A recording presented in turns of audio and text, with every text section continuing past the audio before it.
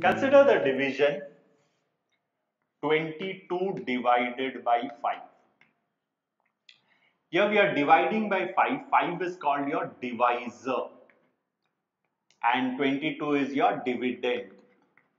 You are not going to use the word dividend as much, but divisor quite a bit. Now the procedure from our school days that we know is depending upon how your school taught it. So I would divide it by 5. I'll write the quotient up 5 fours. What multiple of 5 is close to this number but a little less? 5 fours are 20. And then I do the subtraction, which leaves me a 2. This 2 is less than 5. And since it is less than 5, less than the divisor, I stop at this moment. Now I know this q is nothing but my quotient, and this 2 is my remainder.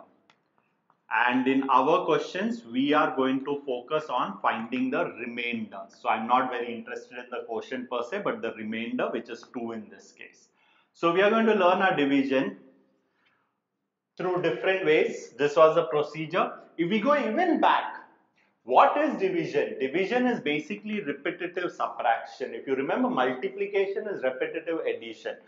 Division is repetitive subtraction. So you start with 22, you subtract the divisor 5. I am left with 17. Take that 17, you subtract the 5 again. Keep subtracting 5 again. So I'll be left with a 12.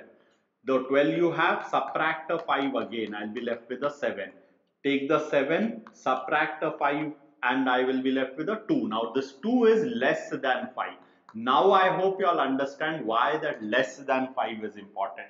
Because 2, from 2 I cannot subtract a 5 further. So I have subtracted a 5 once, twice, thrice, 4 times. So I have done 4 subtractions.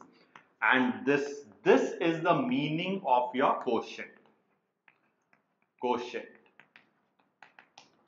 Fine, and this 2 that is left over is nothing but your remainder. So keep repeating the subtraction. How many times can you subtract becomes your quotient. Whatever is left is your remainder in the end, right? Now we are going to use an analogy, and we are going to use this analogy a lot, at least at the beginning, and I found it to be very useful. Think of it as we have 22 marbles. So these are your 22 marbles. Let me count them out. 1, 2, 3, 4, 5, 6, 7, 8, 9, 10, 11, 12, 13, 14, 15, 16, 17, 18, 19, 20, 21, 22. So there are 22 marbles. You want get a table also into picture. On a table there are 22 marbles. When we divide by 5, is equivalent to form groups of 5. Okay, so I take this 1, 2, 3, 4, 5. So this is one group. I take another group, 1, 2, and this becomes another group. Okay, I take a third group. Okay, so this becomes another third group. Check, in the group there has to be 5. 1, 2, 3, 4, 5. Okay, and I take another 3, 1, 3, and 2. These are 5. So I take these groups of 5. So I form a group. You want in your imagination, take a group of 5 and keep it aside. All orderly. Take another group of 5 and keep it aside. You can form 4 groups. These 4 groups is equivalent to your quotient, which I am not interested in these type of questions, remainders, right? What I am interested is in these ones, right? So this one and this one. If I look, these are the sort of leftovers. Now I cannot form another group with them. These are called my remainders. What I am going to search. Okay, so we'll be using this analogy a lot. Let me just introduce the algebraic way out over here. In algebraic way, the relation is written as dividend is equal to divisor into quotient plus remainder. Check the equivalence of the left and the right hand side, right? And my dividend is 22 and divisor is 5. So I do 5 into 4, that is 20 and a 2. Now they both are equal, 22. So this is my remainder that I am searching for. This is my quotient. So if you understood this properly, especially the repetitive subtraction and the analogy part, you will realize that remainders are the leftovers. So remainders have to first be non-negative. Yeah, what is left with me? So I might not be left with anything. 0 is possible. Okay, I might be left with 1, 2. In this case, I was left with 2. Right? So I could have non-negatives. What is left with me? And they have to be less than the divisor. Less than the divisor. That is, if I want to write it in another word, these have to be 0 to d minus 1. Throughout the chapter, d will refer to the divisor. 0 to d minus 1.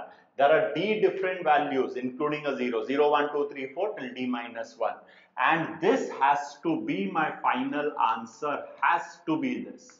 Final answer has to be in this range.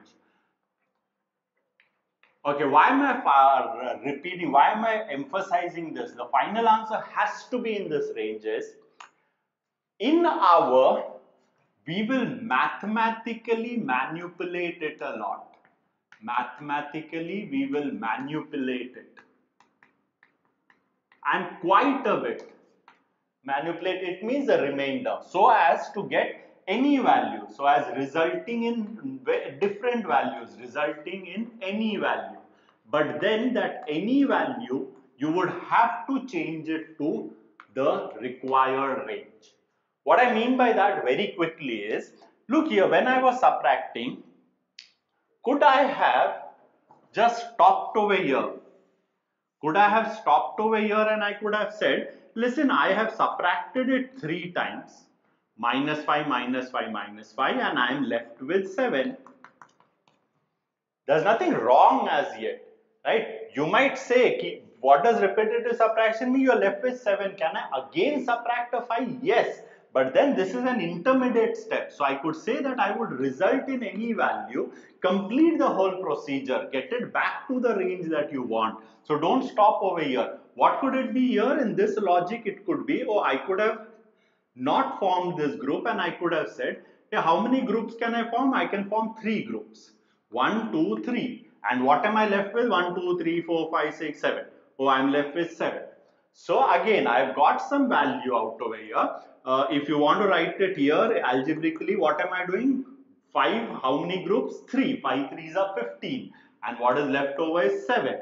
So mathematically both sides are still balancing out. So I could still say this forms a relation like this, except that the remainder is not in the traditional values that we expect it to be. You could even do this out over here, 22, take it by 5, put a quotient of 3. 5 3s are 15. I missed out that 5 4s are 20. Subtract and I get a 7. So again, nothing wrong in this process. Or let me introduce this before I close this session here, the basic part of it. I could possibly have done something else as well. I could have, just as if I name this, I could say I under divide it. I can divide it further. I can make one more group. Similarly, let's say what if I over divide it? I put the quotient is equal to 5. 5 5s are 25. When I subtract, I get a minus 3. Again, you can't find fault with this. 5 5s are 25. I want 22. So what do? I subtract a 3. Is this identical to the relations we have written earlier? Yes. So I could say my groups is 5. But now that the remainder is going to be minus 3 and not 7. So that is what I said. Mathematically, we are going to manipulate quite a bit. We are also going to get negative remainders. We are going to get any value. But at the end, you need to change that. What am I doing here? I form one group. And look carefully, because logically this is what I'll be using. I have 2 left.